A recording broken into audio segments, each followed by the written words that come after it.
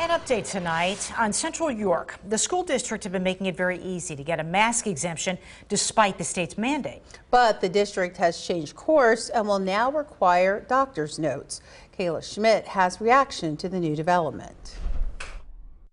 Central York parents wanting to send their kids to school without a mask will have to take a trip to the family doctor. It was a decision made during a school board meeting that other parents' choices don't protect their peers. I just am sorry that it took this long to do the right thing. That is how mom and nurse Lauren Grafton feels about Central York Public Schools now requiring a doctor's note to exempt students from masking up. Having a newly diagnosed illness for my son has been a lot, and I just think the best way to protect him is for everybody to be wearing masks. Her 9-year-old son Brody recently found out he was immunocompromised.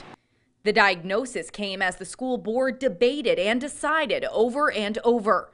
The original form sent to the parents said a student only needed a parent sign-off to be maskless. Now, the new form says parents must get the signature of a child's physician, plus give the school system a right to their medical records. Either way, the new measure does not have parents on the same page. Stop with the charade.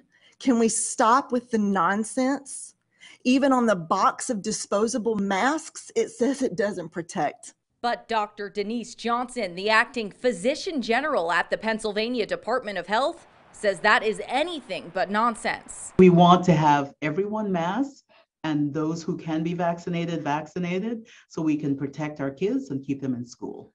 We reached out to Central York Board of Education members, plus their new superintendent. They do not have a comment at this time. In York County, I'm Kayla Schmidt, ABC 27 News.